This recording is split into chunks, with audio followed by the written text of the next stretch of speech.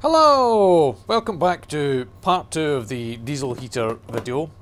This video I'm going to be trying to answer some commenters' questions and generally doing a bit more in-depth testing that I missed in the first video. So, the first important question that I missed out was fuel consumption, because I wasn't really thinking about fuel consumption because that kind of thing wouldn't really bother me, if you know what I mean.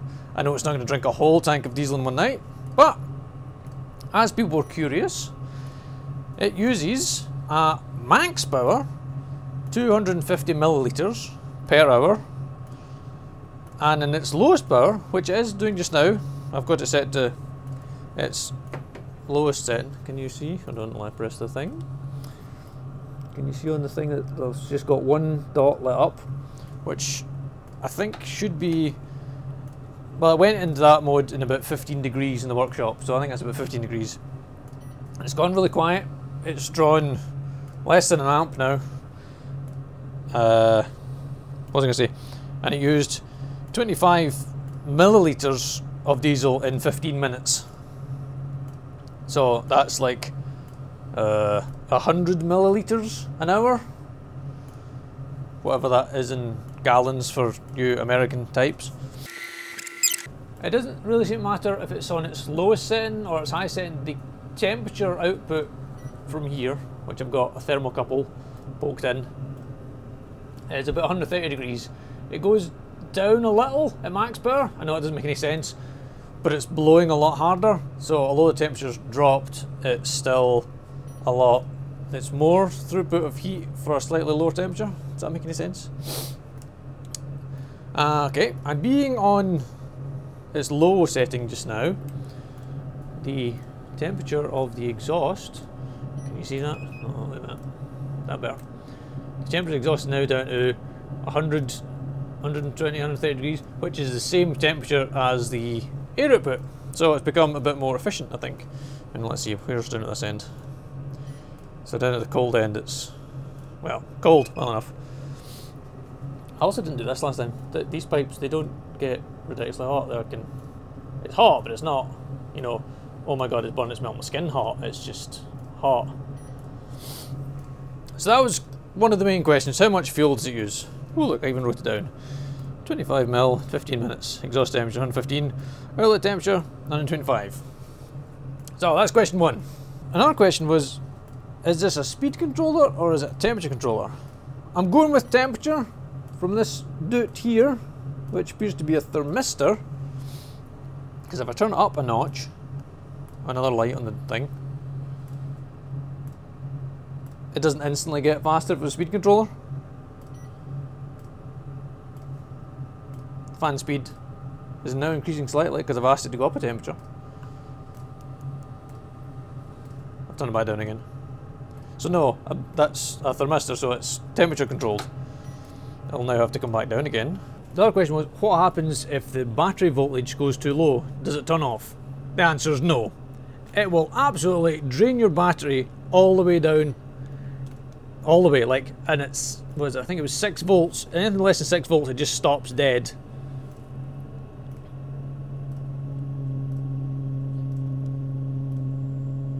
So there's 10.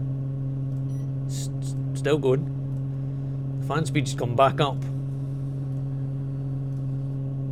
So your battery would be dead and wrecked at the moment if we got it down to 7 volts. We'll take it down to 6. It's still going at 6. The fan's still running, pump's still running, but less than 6 it stops dead. There, it's turned off. It'll just stop. There's no like emergency thermal, oh my god, it's going down to 10 volts. I'll shut down, run and cool myself down. Nah, it just stops. Will it run on kerosene? Yes. It's running away quite happily on kerosene. Temperature output appears to be the same. Exhaust temperatures, same as it was before. So, it'll quite happily run on kerosene. Someone did ask if it will run on paraffin. I don't know because the paraffin hasn't arrived in time, but I will put it on the website if when the paraffin eventually arrives, and I will run it on paraffin. But kerosene, absolutely no problem. Okay, another comparison is going to be running at maximum power, like it is just now, which shows 70 odd decibels, bearing in mind that we are this far away. I've managed to get the fan not blowing on it this time. So that's max power. Oh, also, does the muffler make any difference? I'll let you hear this with my lapel mic. Muffler on. Muffler off. So yes, the silencer does make, well, silencer muffler does make a little bit of difference. Now, minimum power. Okay, so it's now on its low setting, which,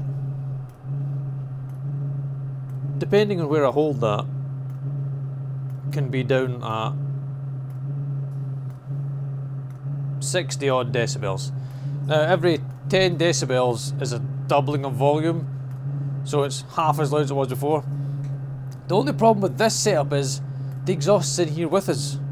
So if this was outside the vehicle, you wouldn't be able to hear that.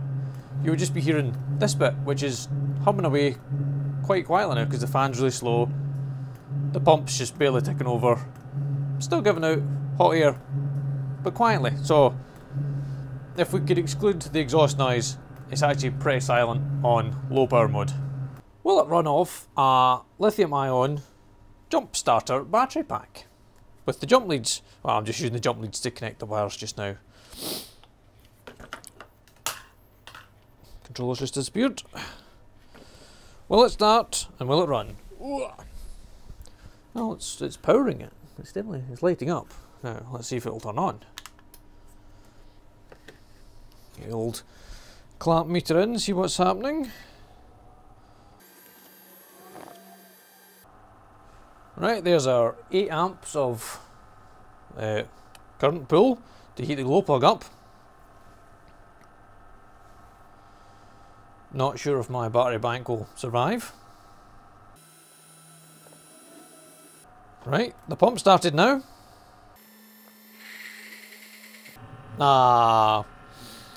We've got the trickly light of there's not enough voltage and current to power it. Okay, so that's a fail for this battery pack at least. But I think if you had a bigger battery pack, it would absolutely start it and run it, because you know, it's for jump starting a car. For, I know it's only 200, 300 amps for a brief second, but 10 amps over a couple of minutes shouldn't be much of a problem. And to run it, the only problem you will face will be is when the battery pack gets low. As we know, this just runs until it murders batteries and stops. And the battery packs, most of them all got protection in them, so if they run down below the battery's safe voltage, they just stop dead, which means this unit will just stop dead if it's hot. Possible risk of fire, things like that, if it's hot and the plastic's running, and I don't think it will go on fire because it's not likely to. But hey, I'm not saying it won't go on fire, because that's how people get sued and die and things. But you could run it off a battery pack in emergency. I don't recommend doing it full time or, you know, for constant use. In emergency, yes. Last important piece that I might have slightly glossed over in the previous videos: the exhaust has to be vented outside. This emits carbon monoxide, the silent killer. Given enough exposure and enough time, you will die. You will actually cease to be alive. This is just a test setup. I'm in a workshop. I've got an extractor fan. There's fresh air that I can open the door, you know. If you have this vented into your caravan, your workshop, your boat, you name it, enough carbon monoxide will build up, if it's sealed of course, and you will die. You will fall asleep, sleepy coma, and you will never ever wake up. So please, please people, be safe and vent it outside. Please, please Jesus.